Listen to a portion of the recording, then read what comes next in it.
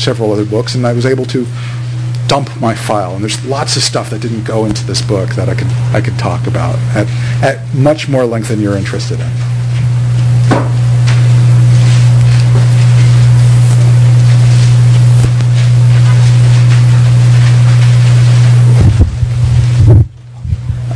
About the deficit spending that you mentioned about with Bush, I just a comment, but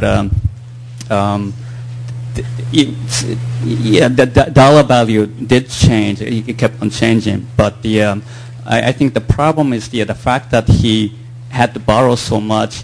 That itself is creating the inflation, and Obama is doing the same thing in his term. All the money that he's been spending is greater than what all the previous presidents, including Bush, had spent in the past. And so, actually, that number, those numbers, actually, they are, to me, valid in a sense that it's not that the study was wrong because they didn't take into consideration that the dollar value was changing, but the fact that because of that, dollar value is going down. That's actually it's a very valid point, and you're right that it's a complex relationship. The more money supply you have, the less the money is worth. And when you do spending like that, you do cause inflation. However, inflation was not out of control during the Bush years. It's not out of control during the Obama years yet. And if you chose to pick a different dollar amount and a different year, say pick $1979 instead of these dollars, and change the scale accordingly, the same criticism would be true. 1979 is very different from the Louisiana Purchase.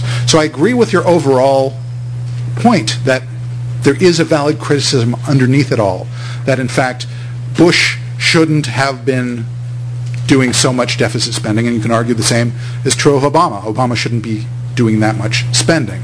However, this valid point can be made without distorting the truth and making it look like the borrowing is like all of the other presidents combined, when that's just hyperbolic, and it's hyperbolic because the numbers don't really bear that out.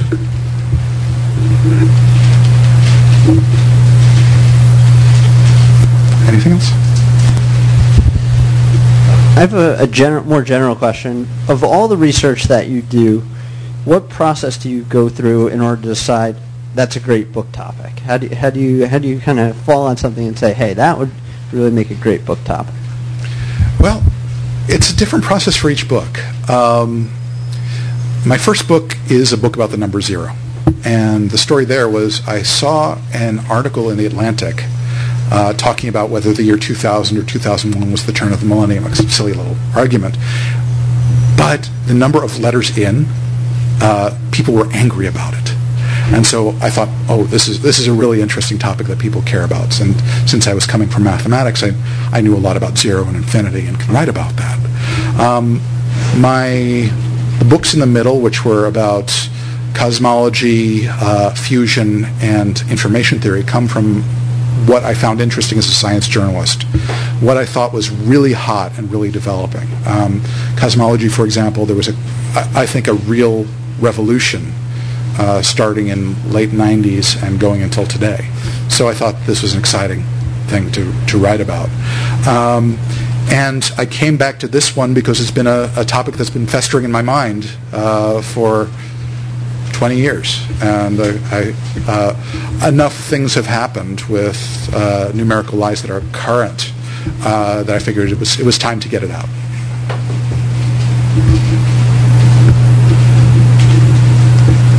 Anything else? Oh, thank you very much.